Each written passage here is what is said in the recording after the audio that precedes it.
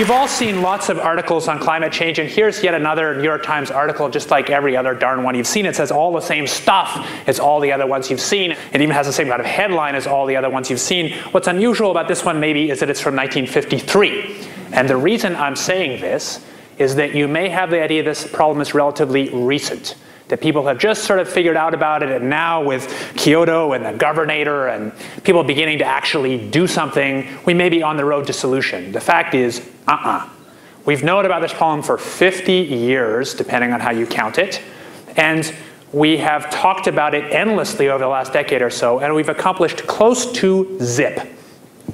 This is the growth rate of CO2 in the atmosphere. You've seen this in various forms, but maybe you haven't seen this one. What this shows is that the rate of growth of our emissions is accelerating, and they're accelerating even faster than what we thought was the worst case just a few years back. So that red line there was something that a lot of skeptics said the environmentalists only put in the projections to make the projections look as bad as possible, that emissions would never grow as fast as that red line, but in fact they're growing faster. Here's some data from actually just 10 days ago, which shows this year's minimum of the Arctic sea ice, and it's the lowest by far. And the rate at which the Arctic sea ice is going away is a lot quicker than models. So despite all sorts of experts like me flying around the planet and burning jet fuel, and politicians signing treaties, in fact, you could argue the net effect of all this has been negative because it's just consumed a lot of jet fuel. In terms of what we, in terms of what we really need to do to put the brakes on this very high inertial thing, our big economy, we've really hardly started. Really, we're doing this, basically. Really not very much.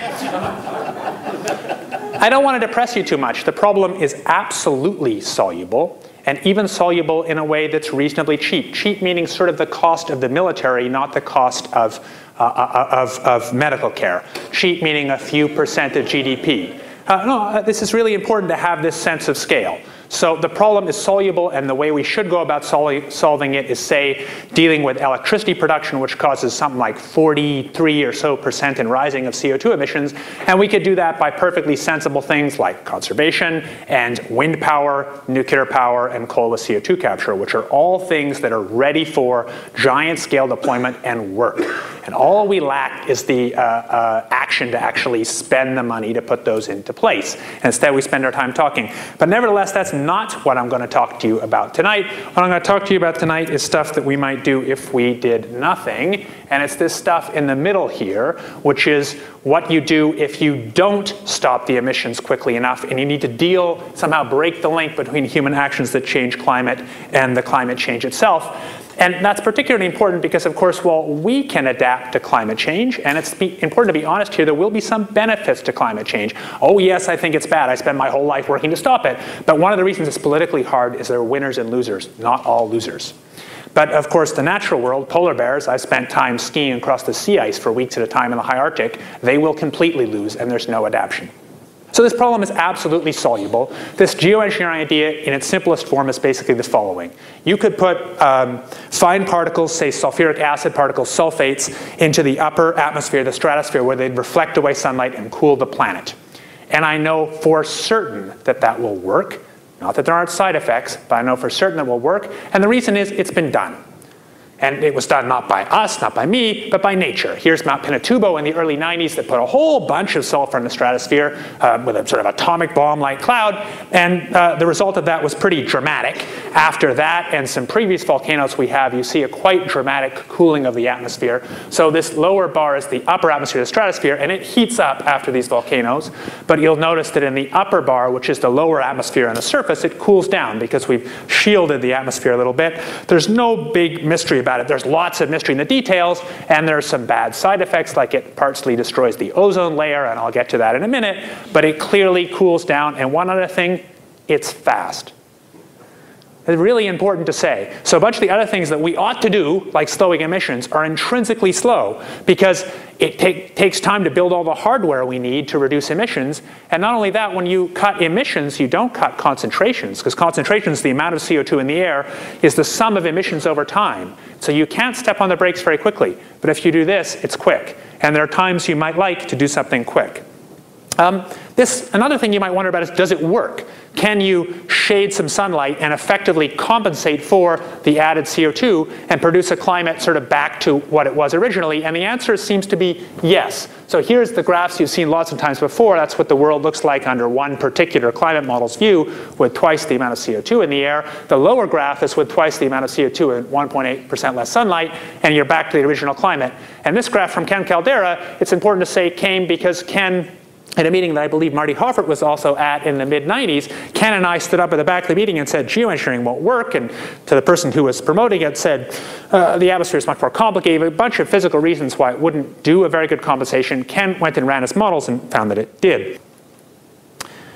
This topic is also old. That report that landed in President Johnson's desk when I was 2 years old, 1965, that report, in fact, which had all the modern climate science, the only thing they talked about doing was geoengineering. It didn't even talk about cutting emissions, which is an incredible shift in our thinking about this problem. I'm not saying we shouldn't cut emissions, we should, but it made exactly this point. So in a sense, there's not much new. The one new thing is this essay. So I should say, I guess, that since the time of that original President Johnson report and the various reports of the US National Academy, 1977, 1982, 1990, people always talked about this idea, not as something that was foolproof, but as an idea to think about. But when climate became politically a hot topic, if I may make the pun, in the last 15 years, this became so un-PC we couldn't talk about it. It just sunk below the surface. We weren't allowed to speak about it. But in the last year, Paul Crutzen published this essay saying roughly what's all been said before, that maybe given our very slow rate of progress in solving this problem and the uncertain impacts, we should think about things like this. He said roughly what's been said before. The big deal was he happened to have won the Nobel Prize for ozone chemistry, and so people took him seriously when he said we should think about this, even though there will be some ozone impacts. And in fact, he had some ideas to make them go away. There was all sorts of press coverage all over the world, going right down to Dr. Strangelove Saves the Earth from The Economist. And that got me thinking. I've worked on this topic on and off, but not so much technically. And I was actually lying in bed thinking one night, and I thought about this child's toy, which is hence the title of my talk. And I wondered if you could use the same physics that makes that thing spin around in the child's radiometer to levitate particles into the upper atmosphere and make them stay there. One of the problems with sulfates is they fall out quickly. The other problem is they're right in the ozone layer, and I'd prefer them above the ozone layer. And it turns out, I woke up the next morning and I started to calculate this, and it was very hard to calculate from first principles. I was stumped. But then it found out that there were all sorts of papers already published that address this topic because it happens already in the natural atmosphere. So it seems there are already fine particles that are levitated up to what we call the mesosphere, about 100 kilometers up, that already have this effect. I'll tell you very quickly how the effect works. There are a lot of fun complexities I'd love to spend the whole evening on, but I won't. But let's say you have sunlight hitting some particle and it's unevenly heated. So the side facing the sun is warmer, the side away cooler. Gas molecules that bounce off the warm side bounce away with some extra velocity because it's warm. And so you see a net force away from the sun. That's called the photophoretic force. There are a bunch of other versions of it that I and some collaborators have thought about how to exploit. And of course, we may be wrong. This hasn't all been peer reviewed. We're in the middle of thinking about it, but so far it seems good. But it looks like we could achieve long atmospheric lifetimes, much longer than before, because they're levitated.